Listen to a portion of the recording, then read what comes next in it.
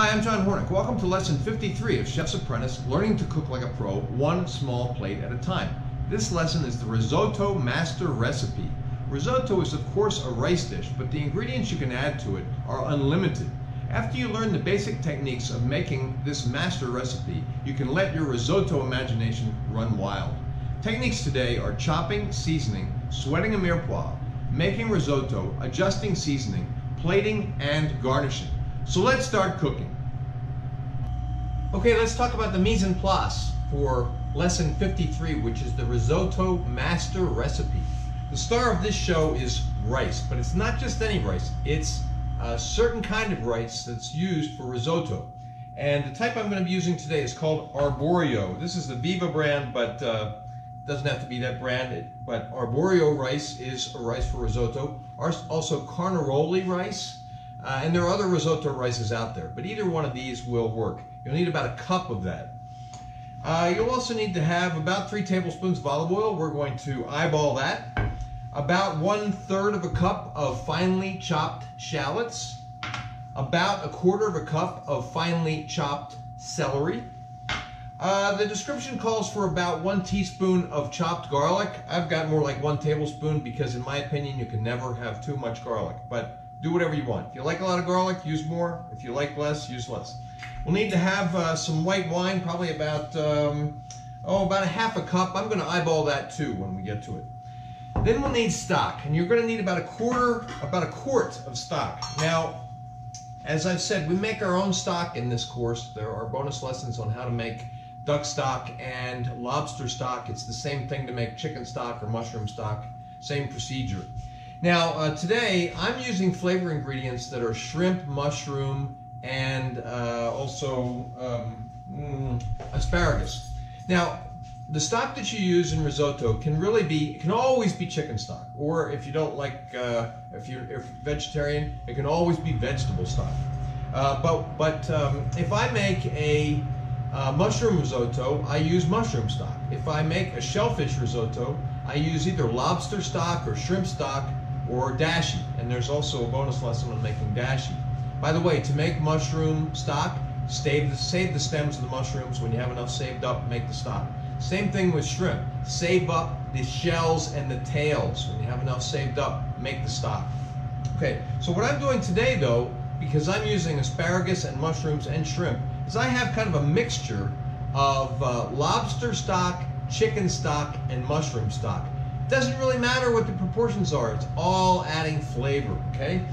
And then you'll need to have a rind of Reggiano, Parmigiano-Reggiano or Parmesan cheese. And you know, when you buy a hunk of it, there's the end of it that has the rind on it. Well, keep that for risotto. Need a piece that's about, this is about 1.5 to 2 inches square, and it's like the end piece of the cheese. We're going to put that into the risotto while it's cooking, and it's going to add flavor. To some extent it's going to melt. It may melt completely, in which case there's nothing to remove at the end. If it doesn't melt completely, we'll remove what's left when we get to the end. We'll need kosher salt, and then we're going to need pepper. Now, you can either use ground white pepper if you don't want the pepper flecks to show up in the risotto, or you can use black pepper and freshly grinded. I want the flecks this time, so I'm going to use the freshly ground black pepper from a pepper mill. You'll need to have about 1 cup of freshly grated or shredded Parmesan cheese, or Parmigiano-Reggiano, cheese like that, a hard Italian cheese. About 1 tablespoon of chopped parsley. Now, I've got a lot more than that here. I just had a lot of chopped parsley, so we're just going to use the amount that we need. All right, oh, and by the way, this is just a master recipe on how to make the risotto. You'll also need to have flavoring ingredients, and that can be anything you want. Now, it could be peas, asparagus, it could be shrimp, scallops, it could be lobster, chicken. Today, I am using mushrooms and shrimp and asparagus. Making those is not part of the lesson. I'm going to cook them separately. So whatever flavoring ingredients you decide you want to use, cook them and season them, have them ready to be stirred in at the end. And I think that's all for this, for the ingredients. We'll break, come back, and I'll show you the equipment. Okay, we don't need too much equipment to make risotto. Of course, you'll need a cutting board and a chef's knife to chop up the shallots and the celery and the garlic. You'll also need a saucepan to cook the risotto in. It should be a pretty good size.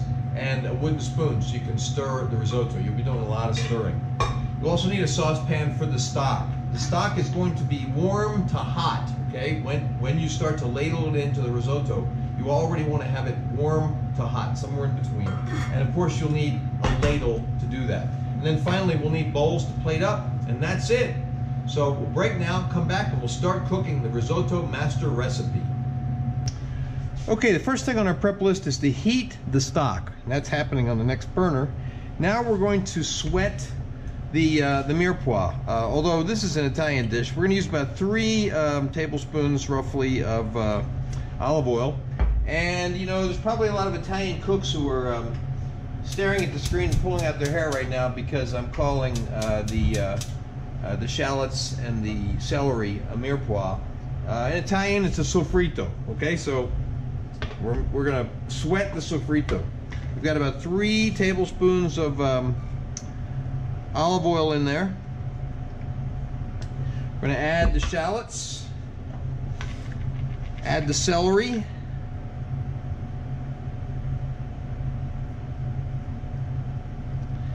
and we're going to sweat those like we've done in many other preparations.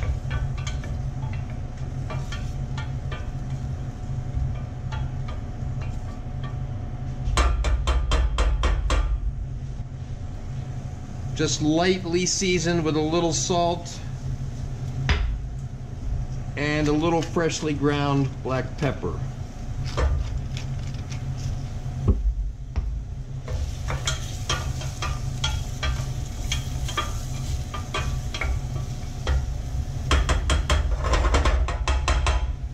Okay, so the sofrito is getting to be translucent, so we're going to add the garlic, and we're going to be stirring that quite a bit because garlic can burn quickly and easily.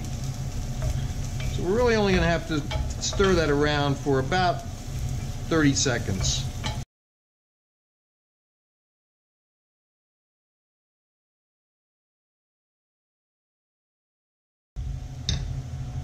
Okay, now we're going to add the rice right into the sofrito, and we're going to stir it around, okay? We want to get every single one of those rice kernels coated with the oil. We're just going to stir that around for, about 30 seconds.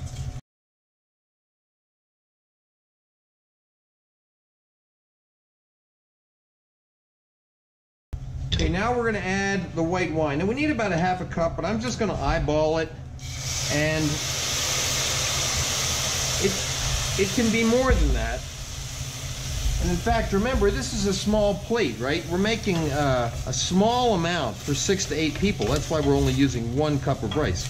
If you want to make more, just use more rice and just increase the amount of the sofrito. Now what we're going to do is we're going to stir this until that wine pretty much gets absorbed by the rice. The type of rice that's used for risotto, the arborio or carnaroli or some other rices, they absorb a lot of liquid, okay? And that's what makes risotto so lusciously rich. It's not cream or butter so much, although some cooks do use that. It's really more that the rice absorbs so much liquid.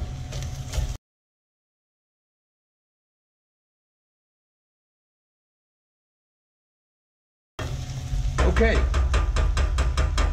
the wine has been absorbed. Now we're going to start to add stock. And we're going to start by adding just enough stock to cover the rice. And we're also going to add that rind of the Parmesan cheese, okay? And then we're going to stir, and we got to keep stirring. Make sure you stir in the corners too, so that nothing burns in the corners. And we're going to stir this on medium heat. I've got the heat up just a little higher than I want. I'm going to turn the heat down to medium. Even slightly lower than medium is good. And we're going to stir until this liquid has been absorbed. So that first stock has almost been absorbed, and I like to wait until after that first absorption to season the rice itself. So we're just going to give it some light salt and some pepper, and then we're going to add more stock.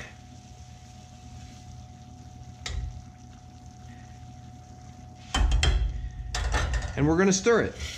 Now, some cooks will add their flavoring ingredients while they are cooking the rice.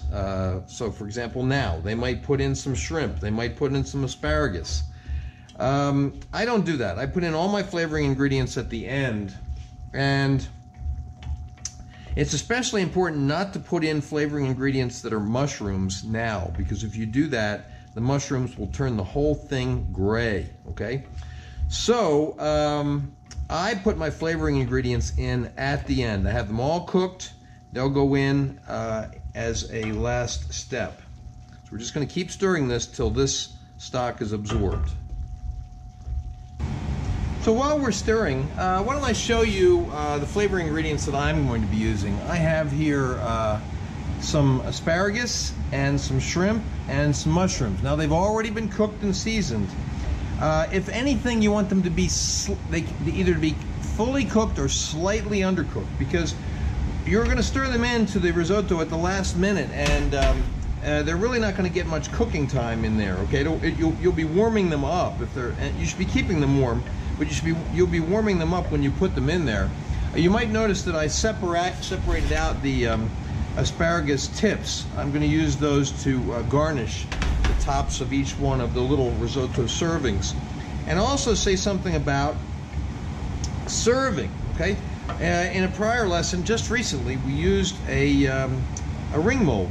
Now, when you finish your risotto, you can either make it kind of dry or you can make it kind of soupy. Depends on how much stock you add in at the end. I like mine kind of soupy. But if you do it kind of dry, you could actually put some of the risotto into the ring mold on a plate, pull off the mold, and serve it to your guests as a little perfectly round mound or cylinder of risotto. You could also use a ramekin. Okay, just put some in the ramekin, and you could even then put that back into the oven for a couple minutes just to warm it up if it needs it.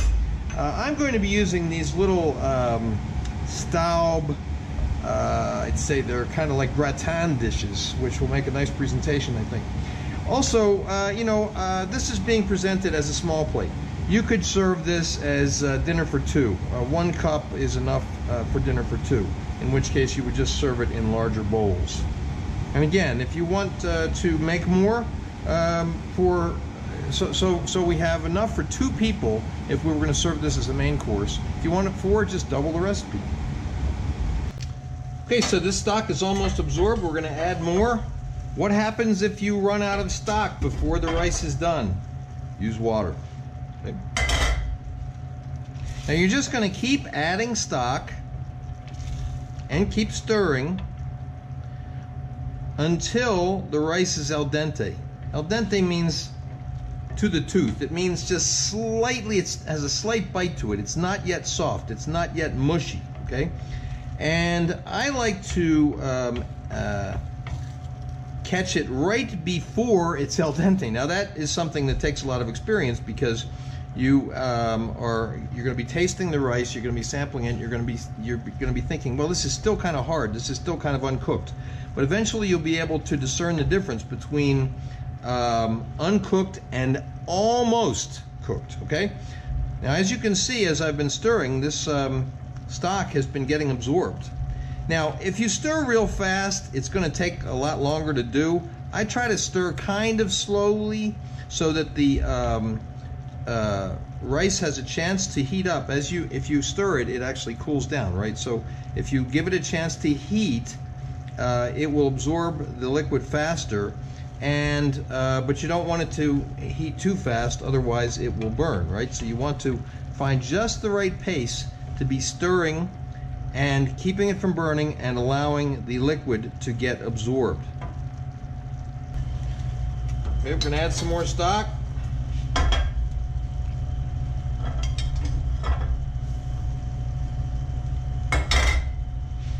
And let's see how we're doing on our doneness. Now these kernels are still, they're not hard, okay? Hard would be uncooked. They're a little chewy. That means that they are almost to the al dente stage. Okay, so what we're gonna do at this point is remove the rind. We can find it if it hasn't dissolved. Sometimes they'll just dissolve, which is just adding flavor to your risotto. There we go, there she is, all right. And I'm try to get some of, oh, try to get some of the rice off of it so we don't lose rice. Okay, good. Keep stirring. Now I want to stir in the cheese. That's obviously going to make it drier, thicker, okay? I want my risotto to be a little soupy, so I'm going to add some more stock. If you prefer it to be a little drier, you just have to judge. Don't use too much stock. It's going to continue to absorb some of what I just put in there too. All right, now we want to taste it for seasoning. I don't think it needs any additional salt. I am going to add just a little bit more pepper, more for appearance than for taste. Now, I'm going to add the flavoring ingredients. I'm keeping those asparagus tips to the side.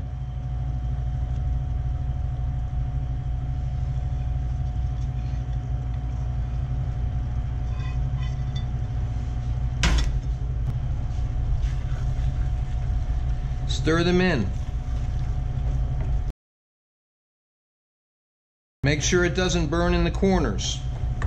Now I'm going to add some more stock because I want it to be soupier.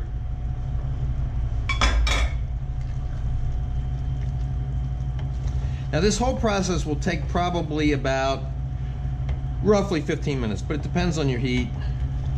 Depends on how much you stir. Okay, so there we have it. We are now ready to plate. Turn off the heat. Okay, we're going to plate up by putting some of this risotto into these small cocottes. It's pretty well mixed, so I don't think we have to worry about getting a good distribution of the goodies, but you know, that's always something you want to make sure of. You want to make sure each guest gets a pretty good distribution of the goodies that are in the dish.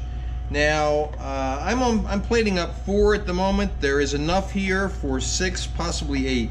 And you wouldn't think that if it's only 1 cup of rice, but risotto actually is kind of deceiving. 1 cup kind of goes a long way. All right, then I'm going to use a little bit of chopped sun-dried tomato. This was not part of the ingredients because this is my flavoring ingredients. Remember, you can decide whatever you want as your flavoring ingredients and as your garnish. Then we're going to garnish with one of those asparagus tips on each one. Then we're going to do a little twist of pepper, just a little bit. Again, this is more for presentation than it is for taste. I use a coarse grind too, by the way. And then just a little bit of parsley. We're going to garnish that from on high. Remember, on high gives you a nice distribution, usually 12 to 18 inches above the dish. Okay. Now, if you wanted, you could also put a little sprinkling of salt on here at the end, but I'm not going to do that because I think that the seasoning was just right. So that's it. That's the conclusion of the risotto master recipe. You can see photos of the final dish at my Instagram, which is @ChefsApprentice, Cook Like a Pro. Next up is the roasted butternut squash soup with mirin caramelized mushrooms.